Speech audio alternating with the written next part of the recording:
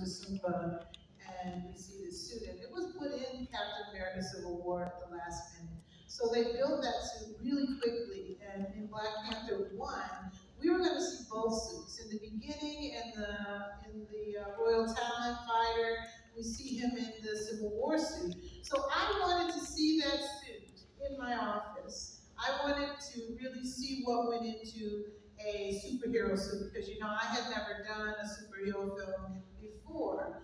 And I brought it into my office, and they put it on a mannequin, and I was like,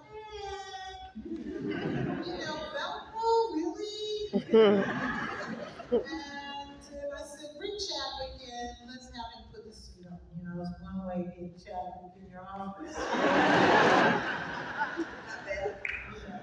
So Chad came in, he put on the suit, he started doing all of these stretches, to kind of get himself into it. He took the helmet and he put it on.